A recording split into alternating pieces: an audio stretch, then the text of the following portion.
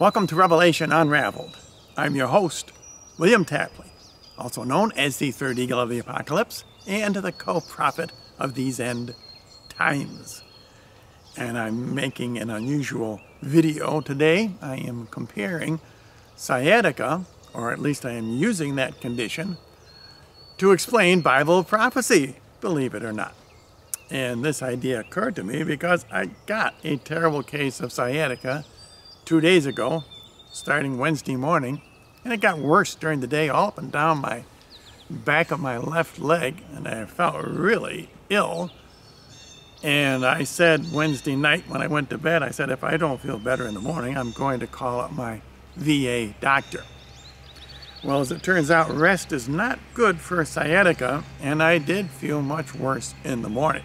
So I called my VA doctor, and I explained to the nurse my symptoms, and that was that I had pain all up and down my left leg, especially behind my left knee. There was a throbbing there. And she thought it sounded like DVT, which is deep vein thrombosis. And I said, well, I better come right in. And she says, no, we don't have the facilities to test for that. We do not have an ultrasound machine. She said, you need to go to the emergency room right away because deep vein thrombosis can be very serious.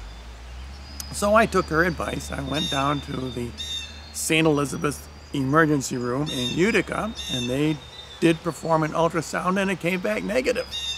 I did not have DVT, which was a relief, but it did not relieve my pain. I left the emergency room feeling as bad, if not worse, than before. And the only advice the doctor gave me was to take either Tylenol or ibuprofen or something like that, and I never take that junk. Just look up the internet and see what the side effects of those things are. In any case, I went home and I was suffering a great deal. And I lay down and for about an hour to rest, and that did not help one bit. And I said, Blessed Mother, you said at Bayside that rest cures all. Well, I found out there's an exception to that. And the Lord said, check out YouTube. Well, I didn't actually hear that, but I knew it was an inspiration from the Lord.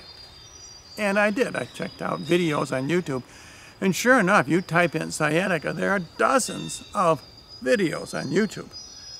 And they're all helpful, but many of them do not give really good advice. The main advice they give is correct.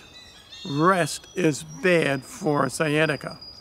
You must exercise instead. Just the opposite of what I always figured. And some of the exercises they gave did not help me a bit. I tried just about everything. They said put a tennis ball under your leg, and I tried that. They said put a roll of some kind under your back, and I tried that. And I realized what was happening though. Stretching your muscle is what ultimately relieves the pain. In other words, you stretch until you feel the pain. When you feel the pain, do it again. That's my new slogan. For example, leaning back. In fact, even right now, I can feel a pain right down my back leg and up to my buttocks. So you lean forward, rest a little bit, and then you lean back. Maybe I'll show you sideways. You lean back, and until you feel the pain. There's the pain, and I move forward again, rest a little bit, move back until I feel that pain. And that's how the pain goes away. And there's other exercises you can do. For example, you can use a squatting exercise until you feel that pain, in this case in my left leg. And then you rest a little, then you stretch again.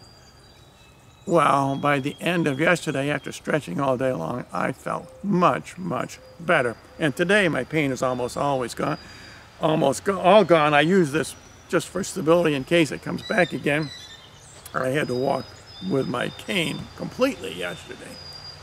Now, where does Bible prophecy come in? Well, it comes in because the Bible says that all have sinned and come short of the glory of God. But there's one exception.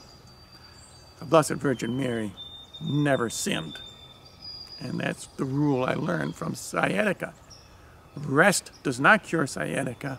Exercise does. And in the Bible, Mary says, God, my Savior. She does not say, Jesus, my Savior.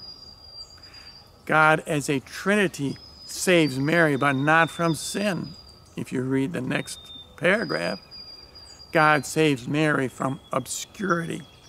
And that's because all generations will call Mary blessed. And this is a very important lesson. There is an exception that proves the rule. Now I'm going to give you another rule for end times Bible prophecy. Scripture says that it is appointed once for man to die. But there is an exception to that rule. Lazarus died twice. But the rule does apply to the two prophets, Enoch and Elijah. They are the only two individuals in all of Scripture who never died. They were taken to heaven, or we presume heaven.